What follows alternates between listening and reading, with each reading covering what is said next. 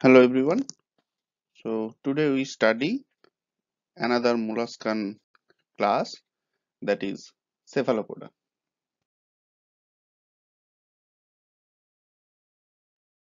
Now Cephalopoda means head-footed mollusk. That is, they use their head region as the locomotor comes, that is Cephalopoda, to mean a group of mollusks which use their head region for locomotion. The earliest known cephalopoda till date is from the late Cambrian, and the scientific name of that cephalopoda is Plectronoceraus. That is a genus name. Now, cephalopods are very important group of organisms and very important mollusk. All the cephalopods till date reported, they are entirely marine. So none of the cephalopod group of organisms, they did not move to the freshwater like ponds or rivers or even into the land like the other molluscan group that bivalves and gastropods did. Instead, all the cephalopods, they strictly remain into the marine realm. Now cephalopods are highly evolved among all the mollusks. They have properly developed head, they have a very good brain, they have well elaborated sensory organs, even they have well developed eyes, so they can distinguish different colors also.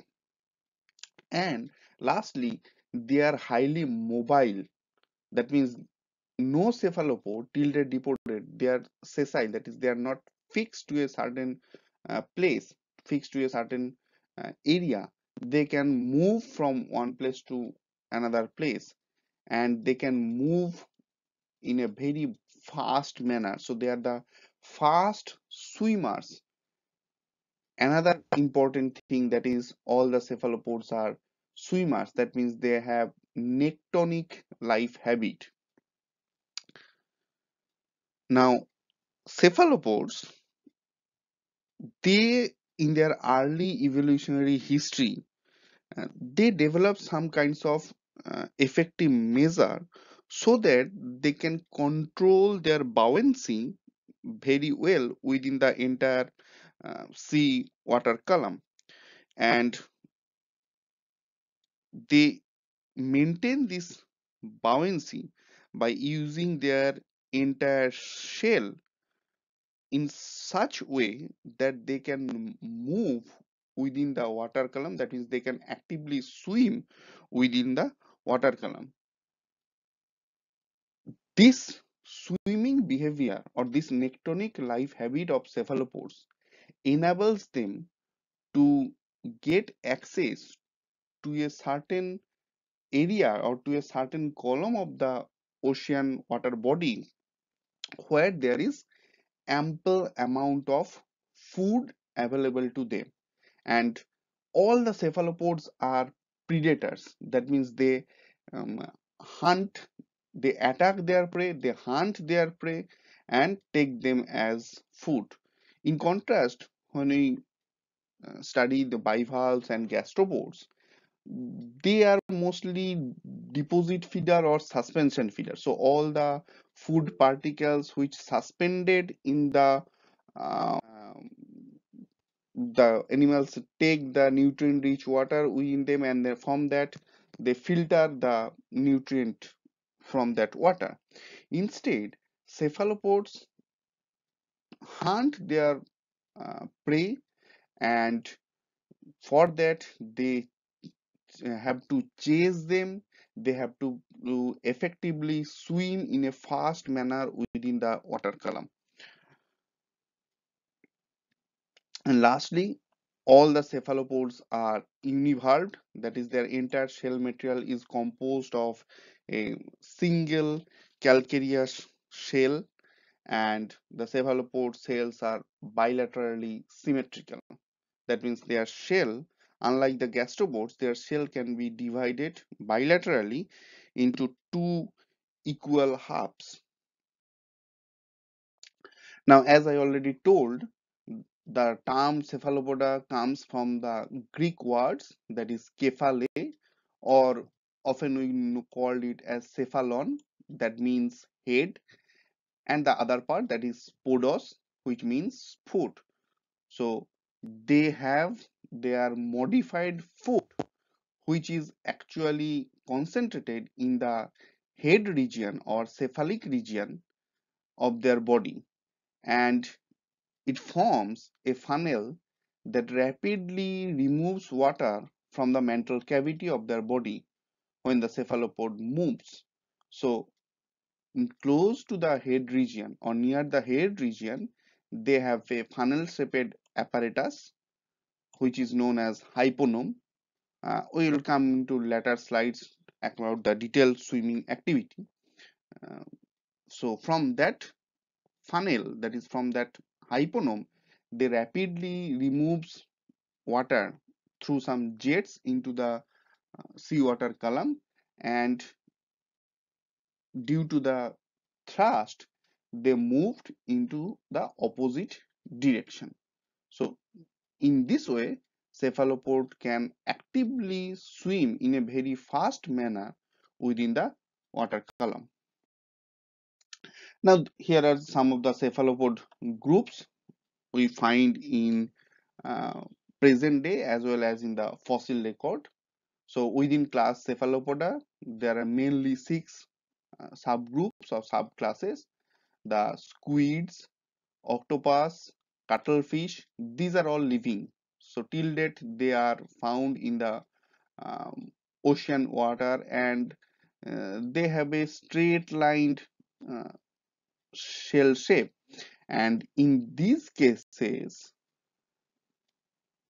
all are all have their hard parts internally. So squids, octopus, and cuttlefish all have their hard parts internal, whereas the nautilus and ammonite, they are the coiled form within the cephalopods, and these two groups, they have their hard part external, whereas again the last group, that is the belemnite, they have their hard part internal, and this belemnite and the ammonite is now extinct. They gone extinct at the KT boundary mass extinction. But nautilus, have still survived. They are still found in the present day ocean. Nautilus appeared in the Cambrian period, and till date they continue their journey. So these four groups, nautilus, squids, octopus, and cuttlefish, they are till date found in the recent day oceans. In contrast, ammonites and belemnites are the cephalopods, which we get mainly as fossil record, and they became extinct at the KT boundary mass extinction. In terms of hard part presence, the ammonites and nautilus, they have their hard part external, whereas the squids, octopus, cuttlefish, and belemnite, they have their hard parts internal. Now, the largest invertebrate known on Earth is a giant squid, that is a cephalopod, whose name is Architeuthis, and it can reach the length of about 60 feet with a weight of nearly a ton. So we can imagine that how big they are, so how dangerous they may look when they come to when they came close to our eye. The giant squid has the largest eye of all the animal kingdom. They have about 25 centimeter in diameter. This is the diameter of the eye of that giant squid. As I already told, cephalopods are very fast swimmers. They swim by expelling water from their mantle through the hyponome by some jet propulsion method. All the cephalopods have a centralized, well-developed brain, the largest of all invertebrates, and highly developed eyes and other sense organs. They are able to remember, they are able to learn through trial and error. So that is why cephalopods are known one of the well developed, most well um, organized among all the mollusks, even among even it is one of the most highly developed invertebrates also found in the uh, ocean water column. Now, cephalopod exhibits many their territory. That means they have a very well organized, well complex behavior to defend themselves from any attack. That means from their predators. The octopus and squids, they expel some kinds of ink from the ink sac as a defensive behavior. So that is a chemical which is secreted from a gland that is known as ink sac, and that basically paralyze, or that acts as a sudden a hazy, that becomes hazy to its predators, so that the cephalopods, that means the octopus and squids, they get some time to escape the attack and move to another safe place. Octopus also use their sharp beaks and strong tentacles to capture the harm prey. As we know that octopus have some large tentacles, by which they often can capture their prey also. They are one of the ocean's most powerful predators, these octopuses. Cephalopods have an amazing ability to change color very rapidly. So they can um, cope up, or they can change their body color with the substrate to hide or to mimic within the substrate, so that they can hide from their predators. They accomplish this feat using numerous pigmented field bags called chromatophores. Their soft part is basically composed of numerous pigmented field bags, numerous small glands, which are known as chromatophores. And these, from these chromatophores, some kinds of or these chromatophores basically acts as a uh, gland by which they can mimic themselves to other substrates. Now within class, and these three subclass is within our syllabus. The first subclass is called Nautiloidea.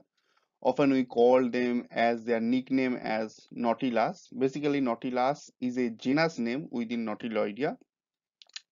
We often call them as nautiloids. The second subclass is Ammonoidea, or we often call them as ammonoids.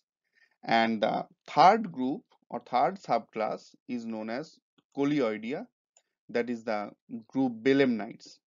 This one is the Coleoidea. It's an uncoiled shell, straight line.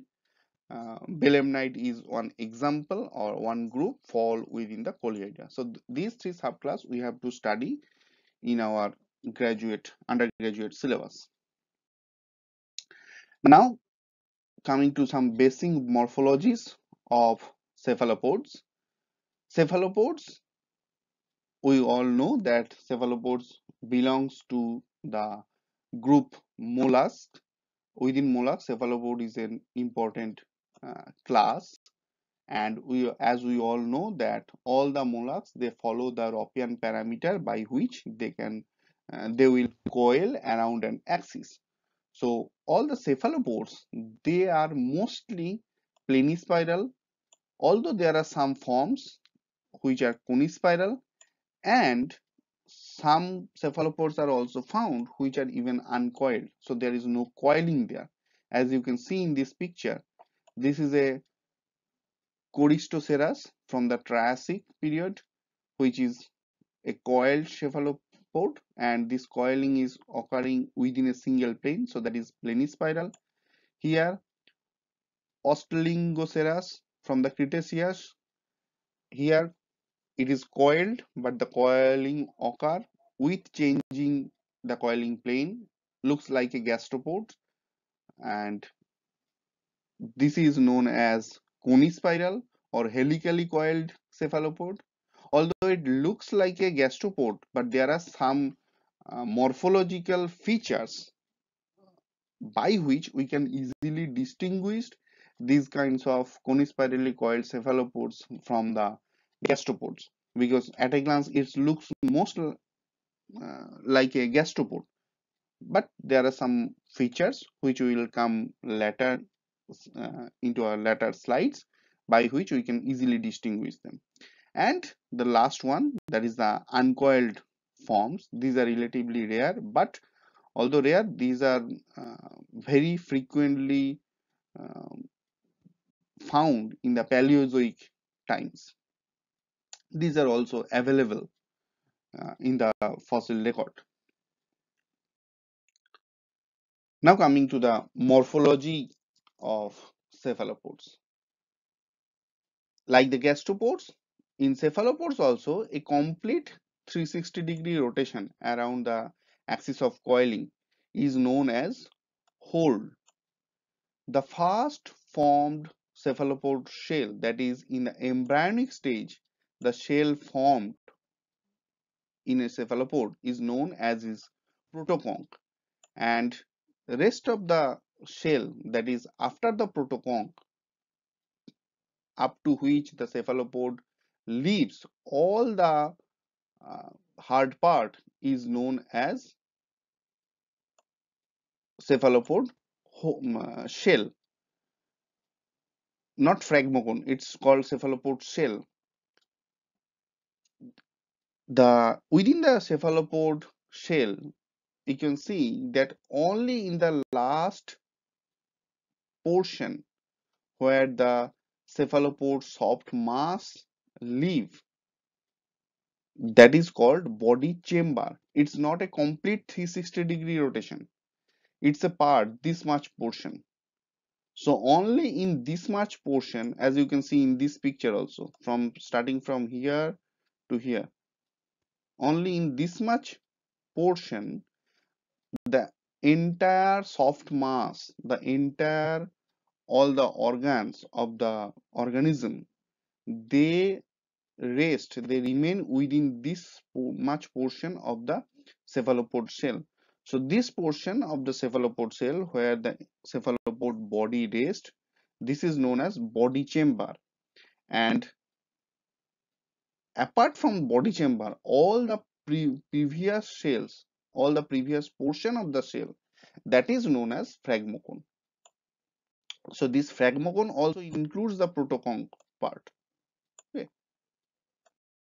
Now of the living chamber, that is, or you may say often it is the opening of the entire shell also, uh, particularly for the living chamber or body chamber, this opening is known as aperture.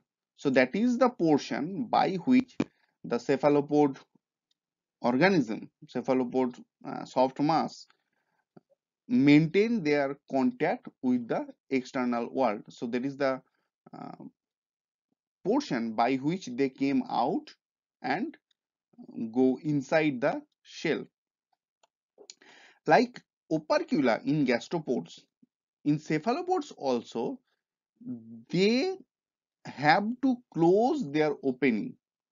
Like in gastropods, they close their aperture with a calcareous plate which is known as opercula. In cephalopods also, cephalopods close their aperture with a single plate or often with a pair of plates, and this is known as aptychy. We consider the entire shell, that is particularly excluding the uh, body chamber where the um, soft body mass of the organism rest. The rest of the part of the cephalopod shell, that is the phragmocone part, they are divided with numerous partition walls, and that partition walls is composed of calcareous material. So this calcareous material, like you can see in this picture, there is an internal view. So this is the last partition wall, and in the frontal part of this partition wall is the body chamber. So this is the body chamber, and before the body chamber, that is in the posterior part of the body chamber, the entire phragmocone portion of the shell is segmented or is divided with numerous calcareous plates to some small chambers, to some small blocks. These partition walls are known as septum, and each of these septum, they are connected with the outer shell through a line. The line joining the septum with the inner portion of the uh, cephalopod shell is known as its suture. So that is basically suture is basically the junction line between this septum and the cephalopod shell in the inner side.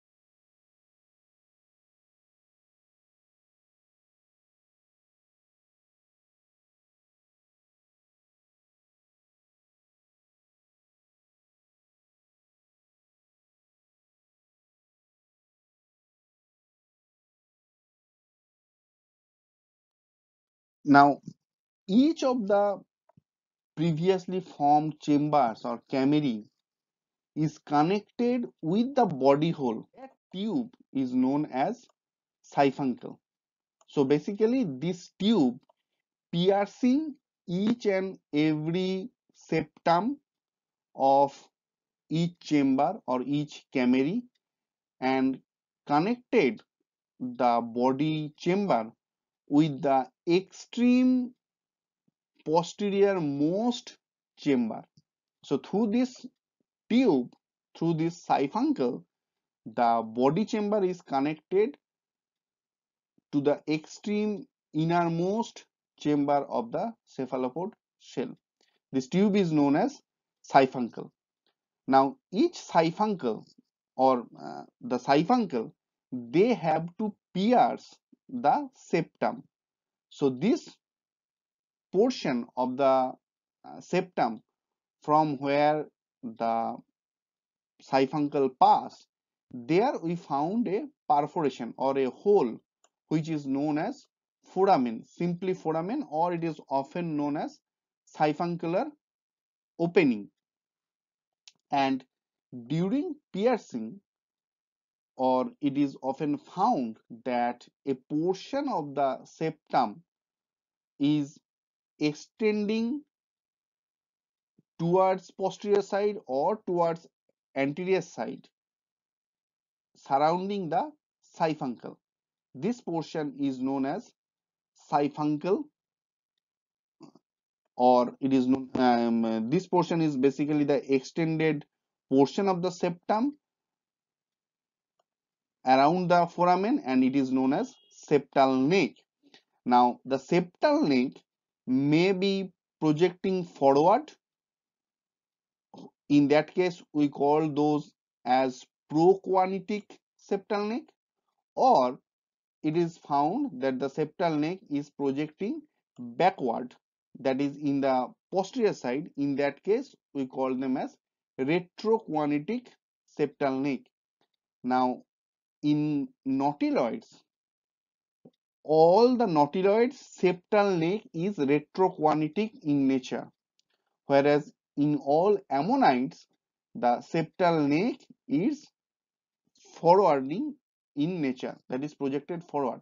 You can see in this picture that here it is the tube, and this tube piercing or perforating this septum.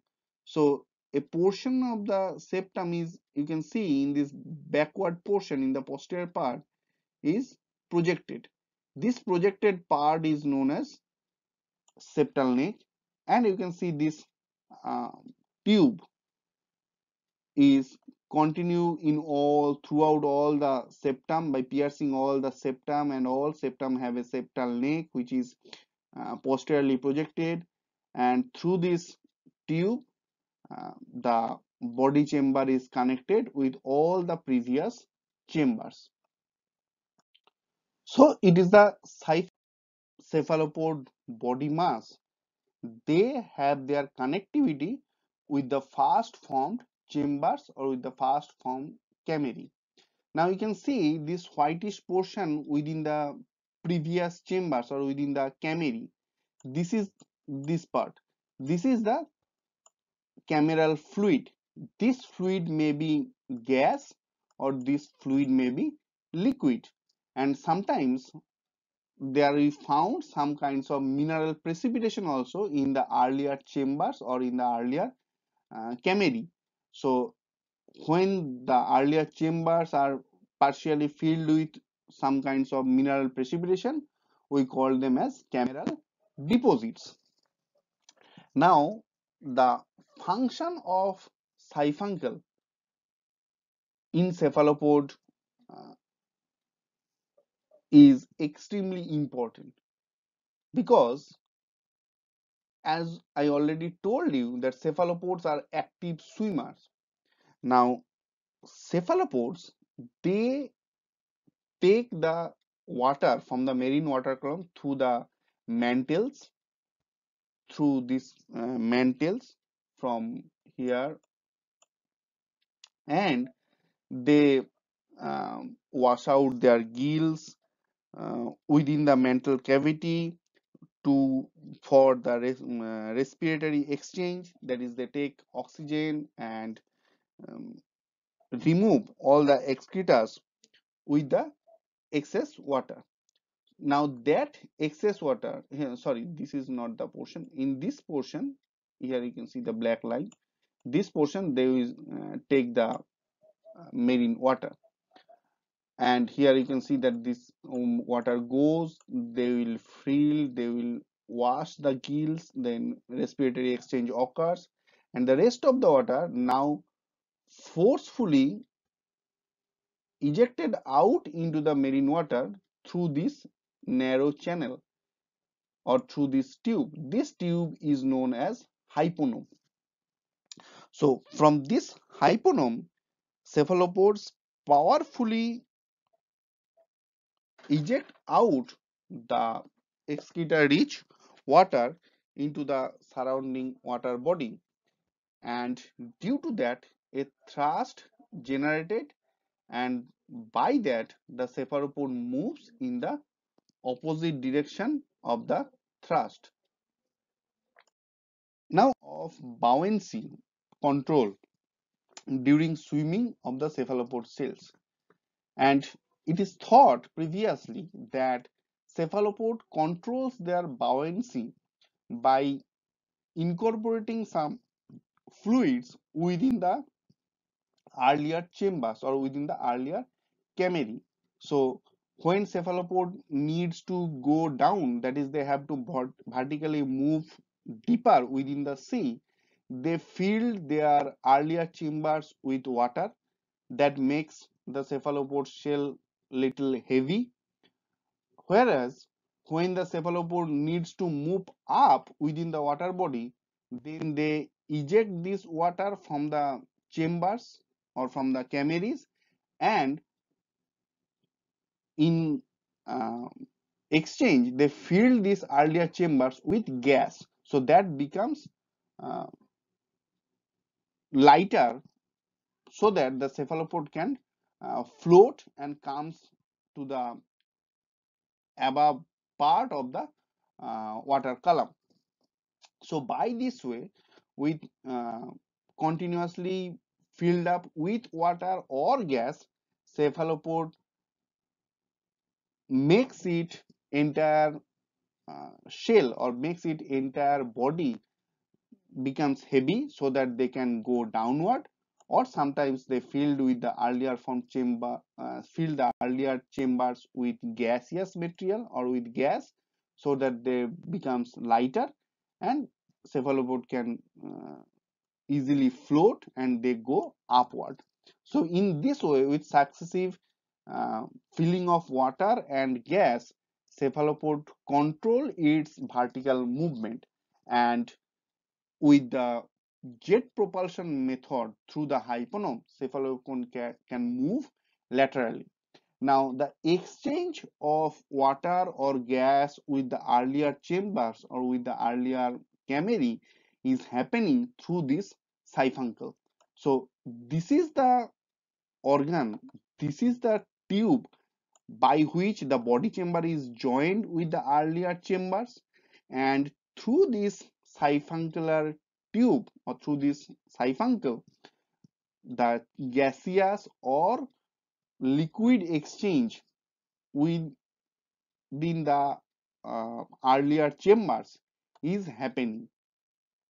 Now, the filling up of gas or liquid in the earlier chambers is previously thought that they will help in vertical movement of the cephalopod shell.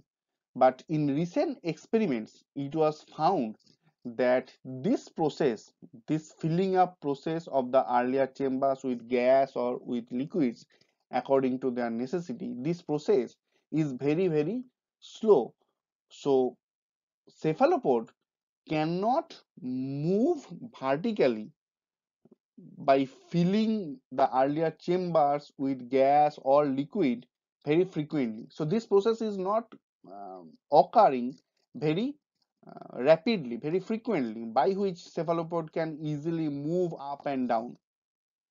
So instead, this process is effective for a long-term movement or long-term change in bathymetry.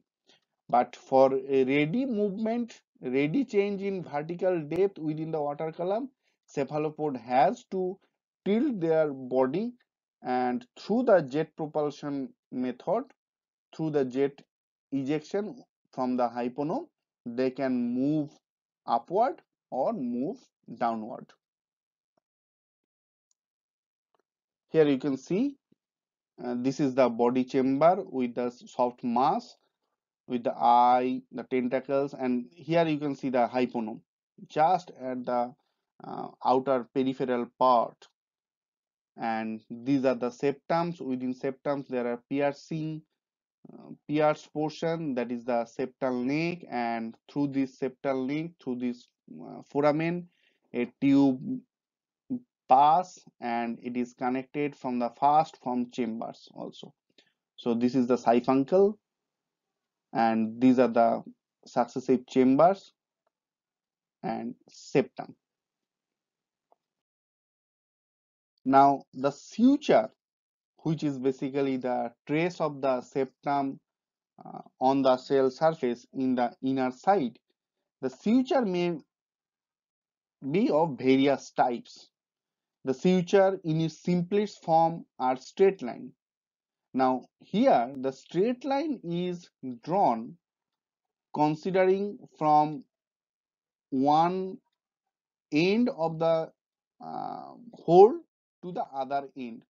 So when it is a curved surface, each hole, so it starts from here, it starts from its uh, inner part of the hole and ends at the opposite side inner part of the hole. Now we trace this line along this curved surface, and after that we unfold the paper. So then it looks like in these manners. So when the suture lines are at its simple, that is they are almost straight lined, we call them as orthocerattic suture. In the next case, the suture lines, you can see some broad curvature, smooth curvature. And in this smooth curvature, you may find there are some portions which are pointed or which are convex towards the growing direction, towards the anterior direction. This arrow is indicating the growing direction or the direction of aperture. So the convex portion within this curved suture line, which is pointed, the convex side which is pointed towards the aperture or towards the growing direction, that pointed portion is known. So this portion is basically, this is the convex side, and this side is pointing towards the aperture or towards the anterior direction or towards the growing direction. Whereas at its side you may find some concave portion which are pointing towards aperture. This concave part is known as lobe. So the convex part facing towards aperture is known as saddle, and the concave part facing towards aperture is lobe. Now in orthocerattic suture, it is the most simplest form, straight lined, no saddle and lobe. In the next type, that is the nautilus suture, here the suture is broadly folded with some broad curvatures, consist of smoothly rounded saddle and lobes. In the third type, that is in the goniatetic part, the saddles are still rounded, whereas the lobes becomes angular.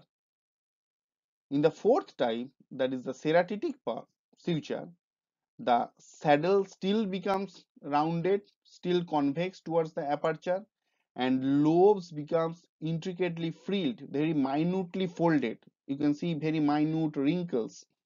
So the lobes are very minutely wrinkled in ceratic suture, and saddle still remains broadly rounded. And the most complex suture found in cephalopod, that is known as the ammonite suture, where both saddle and lobes are minutely or finely folded or finely wrinkled. that is known as the ammonite suture. Now, the suture in ammonite is very, very important because often the nature of suture is very helpful to differentiate the different groups of cephalopods into uh, different taxonomic uh, classification system. Even in terms of age, the suture is very important. You can see that certain sutures appeared and restricted to certain specific times. Nautiloid sutures, this is not very good time diagnostic because nautiloids appeared in Cambrian and till date they will continue. So in all geologic ages, in all the Phanerozoic times, you will find nautilotic sutures, that is this type and this type. These are the very primitive type or very uh, simple type suture found in cephalopods. But in this type, the goniatitic, these are particularly restricted from Devonian to Permian. So strictly restricted within the Paleozoic time. Ceratitic suture restricted within late Permian to Triassic. So only two geological periods and not the entire Permian, the late half of the Permian period and the Triassic period. And the Ammonitic suture, only two periods within the Mesozoic time, Jurassic and Cretaceous. So these three groups are very much time diagnostic. So whenever you may ask that in a rock record you find a ceratitic suture, so the first thing came into your mind that it is a cephalopod, it is a molluscan group which is strictly restricted in marine. So that deposit is a marine deposit, and that sedimentary deposit must occur within the time frame of late Permian to Triassic, because that is the time when the ceratitic suture bearing ammonoids or cephalopods are found in the world.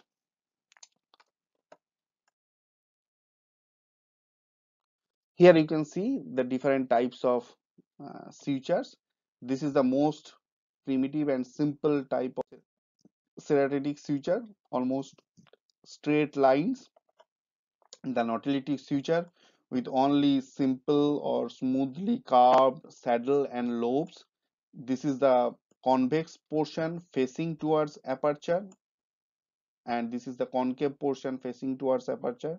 So this convex portion is saddle and this concave portion is lobe. Next, the goniatitic suture. Uh, Here you can see the saddle portion, that is the convex portion facing towards aperture, is still smoothly rounded, whereas the lobe portion that becomes angular. You can see this is the angular portion. So this lobe portion becomes angular. So this is the goniatitic suture. Next, this one is the ceratitic suture. This is the aperture direction. This side is the aperture. You can see the saddle is smoothly rounded, but the lobe portion is finely frilled. This part, that concave part, is finely frilled. Here you can see this part is finely filled, whereas the saddle portion, that is still smoothly rounded. And the last part, that is this one side, is the aperture direction. So you can see all the saddles and lobes in all parts, it is consists of numerously fine, densely spaced folds or undulations or wrinkles. So this is the ammonitic suture. Now the question is, why cephalopod needs some simple cephalopod sutures to these extremely complex forms? The answer lies in the cell strength of the cephalopod shell. It is found that compared to nautiloids, the ammonoids shells are very thin. So compared to these two groups, which is found mostly, these two types sutures are found in nautiloids, whereas in ammonites these three types are found. the goniotic, ceratitic, and ammonitic type, and orthoceratitic and nautilus suture are found in nautiloids. So in nautiloids, the shell, the outer shell is relatively thick compared to ammonoids.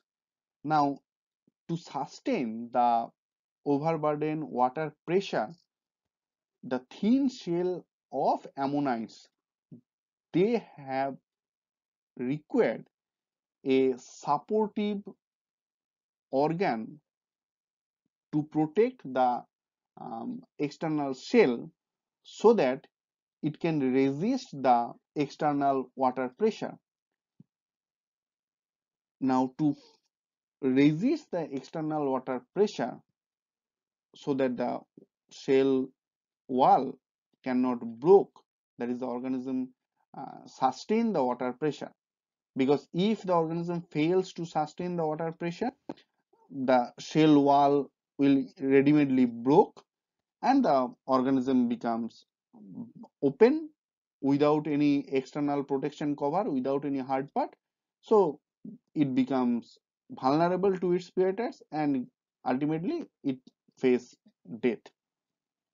So for that, the organism requires to maintain a balance between the external water pressure in the cell surface. So for that, as the cell surface, as the cell itself is very thin, so for that they require a well supportive organ, and to support the cell they intricately fold their septum so that the connecting line between the septum and the shell increase. Now more and more connecting area between the septum and external shell, the more and more support the septum will produce to the external shell. So by increasing the contact area between the shell wall and the septum, the ammonites provide a solution so that their shell can resist the external water pressure.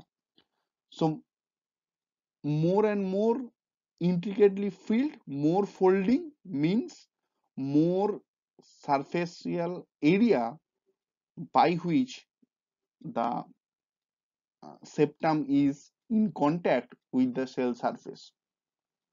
So that is why it is thought that the cephalopod suture complexity is a product for maintaining the water pressure within the water body, because the ammonoids, they have very thin outer shell, very thin shell cover. Now if we look at the ammonite shell, here it is the lateral view. Laterally you can see the ammonite shell in this way, and you can see the aperture is in below direction, so the opening of aperture is in this direction. These are the suture, very simple suture, and this is the apertural view or anterior view in which you can completely see the opening of the last hole. So this is the opening of the last hole, that is the aperture. So this is known as anterior view, or more precisely it is known as apertural view, because in this view you can only see the entire aperture of the organisms. Now the portion of the cephalopod hole, so this one is one hole, this is a outer line of one hole. So the portion of the hole which is close to the coiling axis, my coiling axis for this case is in lie here. So the portion of the hole close to the coiling axis is this part. This portion of the hole is known as dorsal side, and the portion of the hole farthest from the coiling axis is known as ventral side. So this side is the ventral side, this part. And you can also see the siphuncular opening or foramen also in the aperture. So that means this is the suture, and within the suture you can see the perforations through which the siphuncle passed, and this is the perforation, or this may be the perforation found in the last septum.